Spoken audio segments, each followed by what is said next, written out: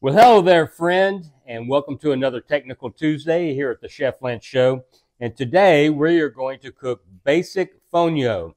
I know I pronounced it fonio before, but I believe I've been corrected. Fonio. Fonio. It's a ancient grain, been cultivated for over 5,000 years in Africa. It's primarily grown now in West Africa. It's a great substitute for rice, quinoa, couscous, which is not a grain, but still it's has that same texture to it. It's I did a recipe with it earlier that was a kind of a breakfast dish called creamy fonio, and I'll put a link either in the description or wherever we put those. But today I'm just going to show you how to do a basic fonio because I'm prepping for a side dish, and so all I need is the basic fonio cooked, and then we're going to add it to some other ingredients later, but this is the basic fonio recipe. So, like rice, it is a 2-to-1 ratio, 2 cups, in this case, of liquid, 1 cup of rice. I've got some oil here I'm going to put in the pan. I just turned it to warm it up. A couple tablespoons. Now, isn't this a little Dutch oven? Look at that. Normally, what I've done in the past is use this as a serving dish, but it's about the right size for this amount of fonio, so why not use it, right? And because it's cast iron, it works perfectly on the induction cooktop. So what have we got here? We got some salt. I'm going to add a generous amount of salt. I'm not going to worry about the salt level too much in here because in the other dish, it'll be seasoned there. So I've got that out of the way. Now I'm going to add the liquid.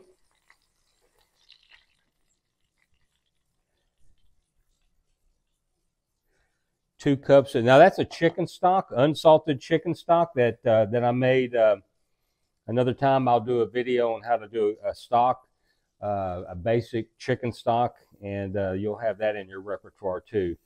Now there's the 2 cups fonio. Now I'm looking at this cute little Dutch oven, right? I'm wondering, am I going to have room to do all that? Well, we'll see, won't we? So I'm just going to stir this together. I don't want any fonio clumping up. So I'll just get that stirred while it's coming to a heat. So the basic is this: 1 part fonio, 2 parts liquid. You could use water if you wanted to, but really, why? Water has no flavor. Chicken stock has flavor. If you wanted to go vegan, you can certainly do a vegetable stock. I tried making that, but I couldn't find any bones in the vegetables. So, but you can go vegan with this very easily. Fonio is naturally gluten-free. It's also perfect for those who suffer from the celiac, I think it's pronounced, celiac disease. So very basic. We got this stirred together. It's already starting to bubble. So what I'm going to do is I'm going to bring it to a boil.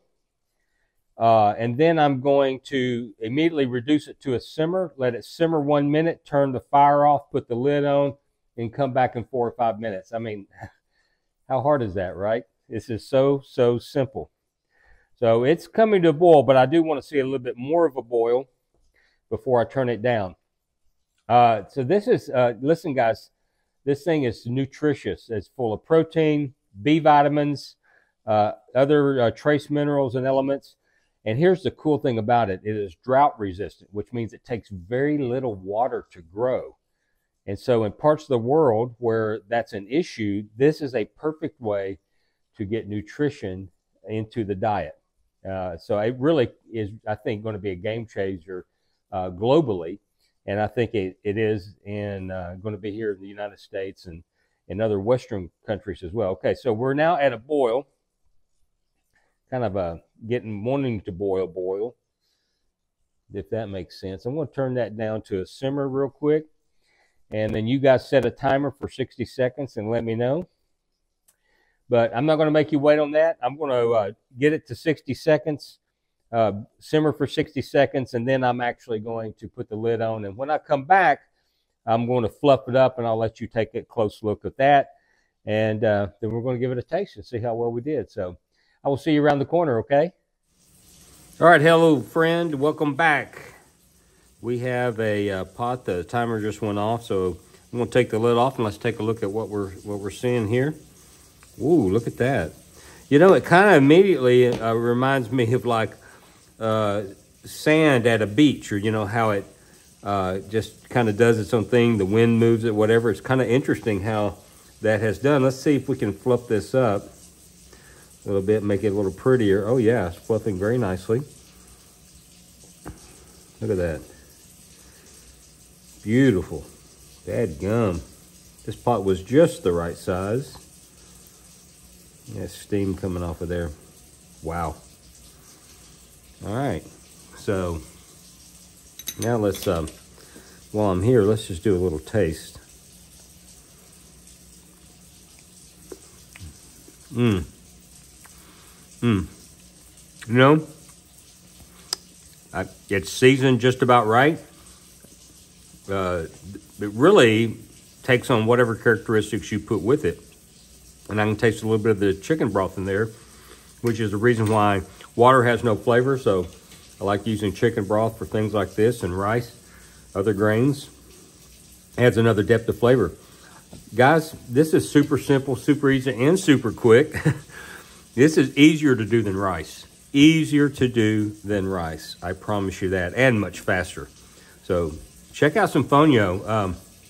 I think I'll put a link in the description to where you can get it. I think I heard a friend of mine say Whole Foods carries it, but I got the one I'm using off of the Jungle River store, so I'll put a link down there for that. Hey guys, by the way, oh, here's my happy dance. That is really good. Thanks for joining me on this Technical Tuesday on how to cook Fonio.